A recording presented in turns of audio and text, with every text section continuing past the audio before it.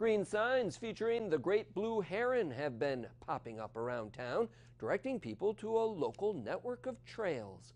Local officials gathered at the historic Coal House at the Vestal Rail Trail today to announce the completion of the Two Rivers Greenway signage project. The Greenway is a series of local river walks and recreational trails that follow our area's two major rivers, from Kirkwood Conklin to Owego along the Susquehanna, and from Shenango Bridge to Binghamton following the Shenango River.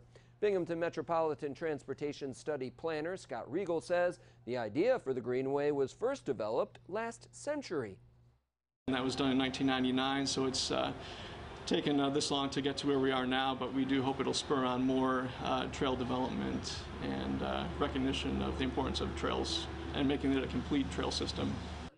All of the individual trails have been developed by their local municipalities, sometimes in conjunction with state and federal agencies. Riegel says new paths are being constructed by the New York State DOT along both Front Street and Route 434 in Binghamton and Vestal. The signage project cost under $400,000, with the federal government picking up 80% of the cost and the municipalities the rest.